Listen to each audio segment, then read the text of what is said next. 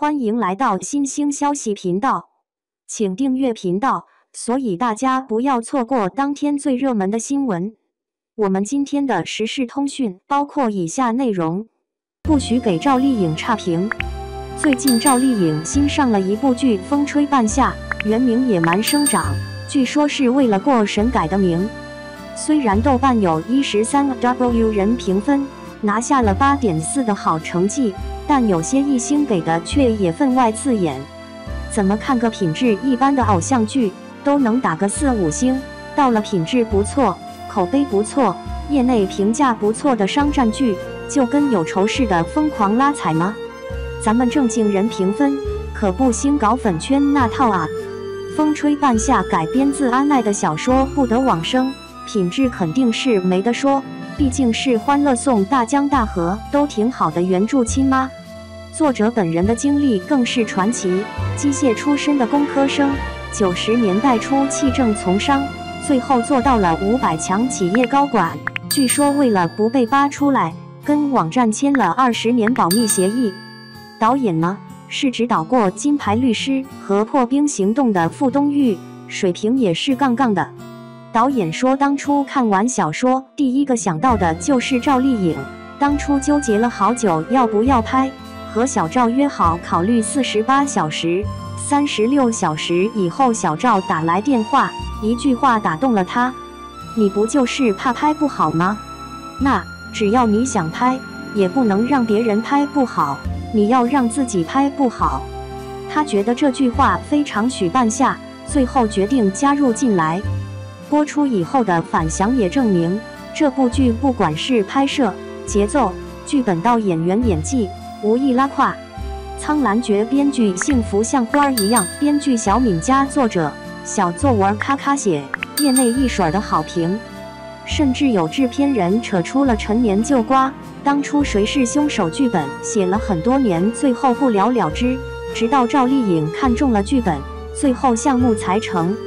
这些好评杂糅了对剧本身的肯定，对制片方服化道的大手笔表示羡慕，对演员们精彩表现的鼓掌，和对小赵独到的选剧眼光的佩服。剧看了，确实配得上这些好评，忍不住想把精彩之处夸一夸。兴致很大，你忍一下。女主许半夏跟发小合伙开了一个废品收购站，男二为了给妈妈看病去偷井盖卖，半夏江湖救急，仨人由此相识，并且组成了一个铁三角。其实男二从初相识开始，对他就有点那方面的意思。半夏拉着他去商场试衣服，他那个羞涩的小表情，心思就不难猜到。但是半夏一句“我给你姐夫买的”，直接打破男二幻想。俩人逛完回到家，半夏把出轨的老公堵被窝了，男二上去一顿打，直接被判了5年。出来以后依旧贼心不死，拿出进监狱以前买的发卡，半夏看了一眼，直接扔到了车窗外。睁开眼好好看看吧，这是个新世界了。爱情的火苗还没烧起来，就被女主一脚踩灭。国产剧里烂大街的爱情套路没有，何况一部剧本就不止爱情值得歌颂。女主第一场做生意的戏是和男二去一个钢铁交易会，拉着一堆东西到处送礼，逮谁送谁，到处拉关系的样子，看起来就滑不溜手，透着世故油腻，甚至带着点谄媚。有一个一星评论说，总算是把赵丽颖小地方出身表现得淋漓尽致，那种小家子气和村姑的感觉拿捏得真准。其实前半句对人物的评价还是准确的，许半夏确实是在到处逢迎，因为这时候他还没起家，靠着别人手指缝里露出来的机会活着。小地方出来没啥人脉，就得脸皮厚点往前拱，才能有出头日。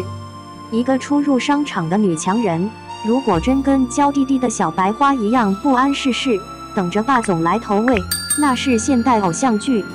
为了更加融入土老板，他甚至不准男二高告诉别人自己是大学毕业。上桌前让男二帮自己把雪碧里的气泡搅没，再吩咐服务员送到自己面前。男二担心服务员不会帮自己，半夏让他给服务员5块钱。那个语气熟稔的，是长年累月做生意积攒下来的Zhao。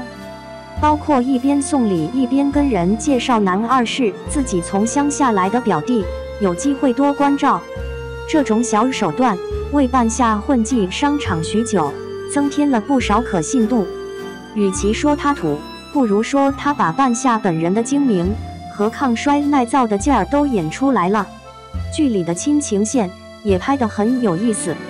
许半夏出生的时候，妈妈难产去世，爸爸因为恨他，给他用有毒的药材半夏取名，父女亲情比较淡薄。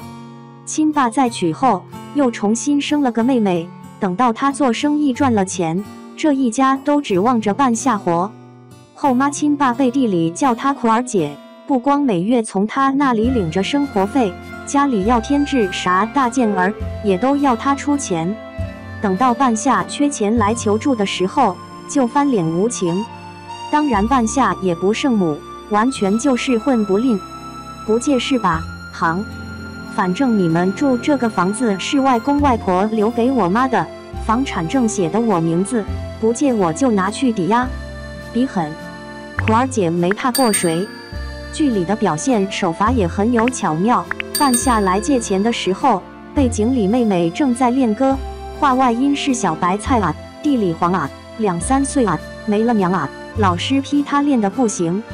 等到半夏闹完一场以后，还是这段，老师夸他愤怒又恐惧的感觉很好，有隐喻又很搞笑，冲淡了很多剑拔弩张的氛围。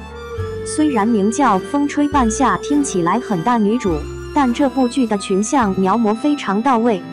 靠着老丈人上位，又嫌弃老婆强势的厂长，是娶了外遇对象，一心想要去过田园生活的恋爱脑。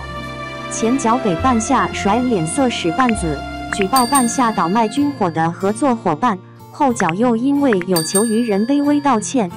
最催泪的角色是半夏的发小男配，关于他的情节就作为保留彩蛋，大家亲自去看吧，不好看你来砍我。其实内娱粉黑大战由来已久，流量越大越难以避免。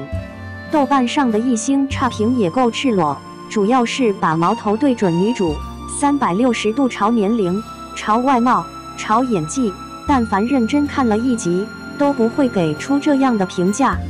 这些恶意在广大剧粉的对冲下虽然不值一提，但是比起烂剧被打高分，看着好剧被恶意差评，真的更让人搓火。不管是赵丽颖还是剧集本身，都值得一个5星好评吧。